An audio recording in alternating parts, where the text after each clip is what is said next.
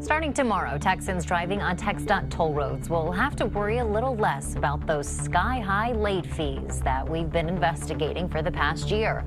Following our reports, a new law goes into effect, prompting TxDOT to cap those fees at $4 per invoice and $48 annually.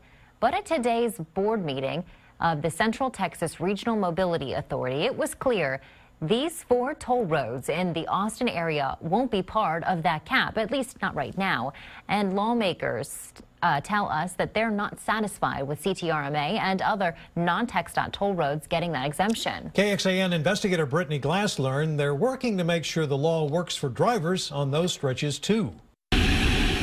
When 2 CTRMA toll roads are in the district you represent, you know your constituents would welcome a cap in toll fees.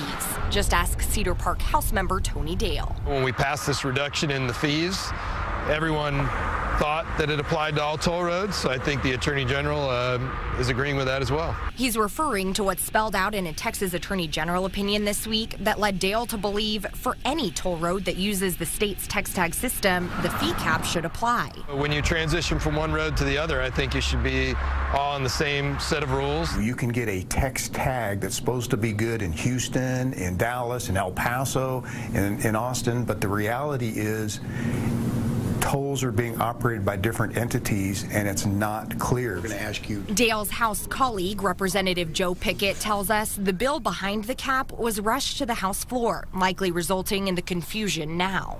That's why he asked the AG for that clarification, to find out how it applies to other toll entities like CTRMA. Exactly line out what existing roads and what future roads that we have in our statewide plan that they feel this would fall under. It does not apply to the local toll road entities throughout the state of Texas, not just to the RMA. I want you guys to know. But the CTRMA executive director says his entity falls under a different chapter of the law, not the subsection outlined in the AG's opinion, meaning CTRMA won't be capping its fees, at least for now. $48 a year for 100 violations is ridiculous. He says fewer fines collected might mean less funding for future projects that could help ease Austin area traffic.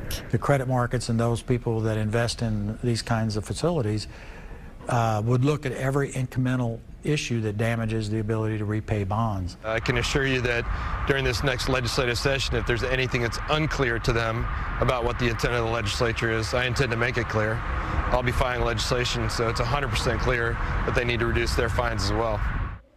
You might have to wait for final answers, though. Lawmakers will likely ask for clarification from the Attorney General next month. And if they think any changes are needed, they can't file bills to address them until November. At that point, it could still be May of next year before any proposed tweak makes it to the governor's desk at the end of the legislative session to be signed into law.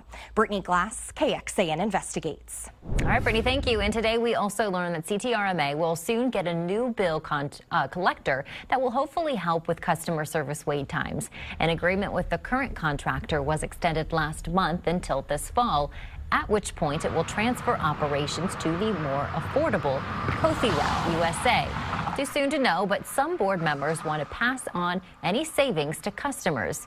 You might recall TxTag, the state's tollway authority, is also getting a new contractor after a KXAN investigation exposed an aggressive collections agency handing down $1 billion in late fees to millions of customers. Catch up on that coverage in the investigative section of KXAN.com.